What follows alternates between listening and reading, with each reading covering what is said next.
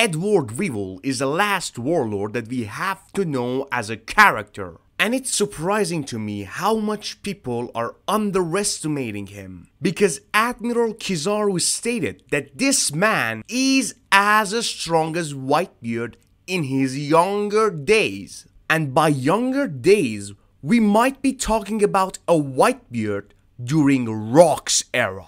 So if we assume that Edward Weevil might be a top tier, we are not going too far on his hype. Because being compared to Whitebeard in any way is a major hype for any character. By the way, if you're here a lot, you may as well subscribe, please.